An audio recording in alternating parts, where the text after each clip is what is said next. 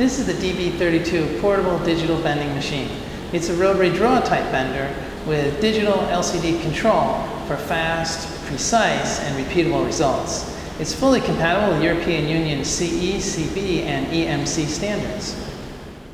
It can cold bend coated and uncoated copper, steel, and stainless steel tubing from 5/8 to 1.5 inches outside diameter, as well as some sizes of pipe and conduit.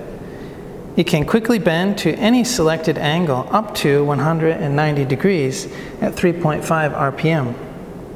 For plumbing, it can eliminate the need for soldered, press fit, or threaded elbows, saving time, effort, and the possibility of leaks. You can create a series of bends in a single tube to keep joints at a minimum. Just use the bending chart in the instruction manual to calculate the leg lengths. For fabrication work, it's a versatile bender with precisely controllable results. It has a 1700 watt high torque motor with heavy duty reduction gear train for even the most challenging bending jobs. Controls include the trigger switch, direction lever, and degree selector thumb wheel. The collapsible tripod with Velcro strap is standard equipment. No vise is needed. It's quick and easy to set up. We offer a selection of former bending shoe sets in a variety of sizes with outside diameter sizes of 5/8, 3/4, 7/8, 1 inch, 1 1/8, 1 1/4, 1 3/8, and 1 1/2, which bend in a centerline radius 4 times the tube diameter. The formers allow cold bending with minimal distortion. As a portable bender, it's unique in the industry in having microprocessor-controlled bending and an LCD display. This allows you to precisely preset the desired bending angle simply by turning the degree selector thumb wheel. Much faster and easier than competitors' mechanical logic systems. Springback is an ever-present factor in bending operations. Different materials, wall thicknesses, and the angle of bend will all affect springback. It has programmed in springback compensation, but this will sometimes need to be fine-tuned. The good news is it has never been easier to compensate for springback than with this machine. The digital control allows you to make precise incremental adjustments in order to get the exact desired angle. So for example, you need 92 to get a resulting 90 degrees. Once found, the correction factor will be consistent for a given material and bend angle, saving you time, frustration, and wasted material. The blow case holds the machine, shoe pivot bolt, and 5/8 through 1 1/4 inch former shoe sets. Truly a versatile bender which saves time and gives top quality results. When the machine is first plugged in, 1-1 should be displayed, which indicates that it's at the 0 degree starting position.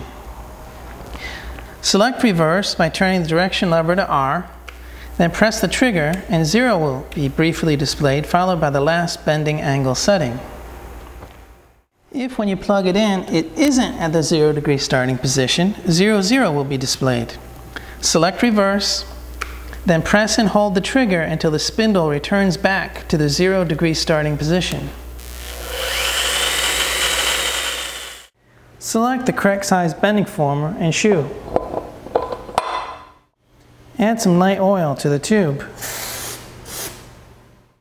Insert the tube into the bending former with at least 10 millimeters projecting beyond the driver hook. Mount the shoe and shoe pivot bolt. View the LCD screen and set to the desired angle by turning the degree selector thumb wheel. We'll adjust to 90 degrees. Set the direction lever to forward by pushing the lever to the right F position. Press the trigger switch and hold until the pipe is bent to the desired angle. Actual degrees will be displayed during the bending process. When the angle is reached, the machine will automatically stop.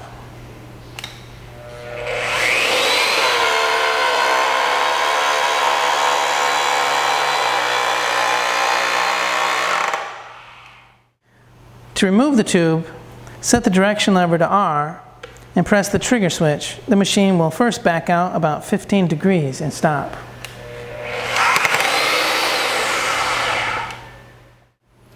It helps to wiggle the tube to break it free, then to remove the shoe pivot bolt and bending shoe to remove the tube. Press the trigger switch for a second time and hold to return to the 0 degree starting position.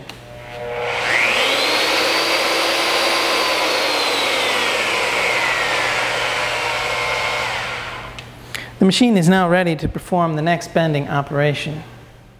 If the tube material is low quality or its wall thickness is less than 1 millimeter, this could result in wrinkling or splitting.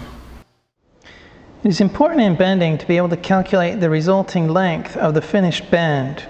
These can all be calculated using the formulas and chart in the instruction manual. A is the applied size, the starting point of the bend measured from the end of the tube at the front to the 0 degree position on the former. L equals the total length of the tube before it's bent. L1 is the resulting leg length on the end which is bent, measured from the center line of the tube. L2 equals the resulting leg length of the other end of the tube, measured from the center line of the tube. LR is the reserved length correction, and that is the correction factor which must be subtracted from the intended leg length, L1, in order to know where to begin the bend, A. LM is the minimum length correction, which is the correction factor which must be added or subtracted from L1 and L2 to find out how long the straight tube needs to be at the beginning. Example: finding the starting position to get the desired leg length at 90 degrees. If you have a 1 1/4 inch tube and we want to make a 90 degree bend in the tube with a resulting leg length of 230 millimeters, where would we position the tube in the former? Since A equals L1 minus LR, we would take the desired leg length L1, which is 230 millimeters in this example, and subtract LR from the chart for a 1 1/4 inch tube at 90 degrees, which is 130 millimeters. Thus, for our starting position A, we would place the tube in the 0 degree position on the former, 100 millimeters from the end.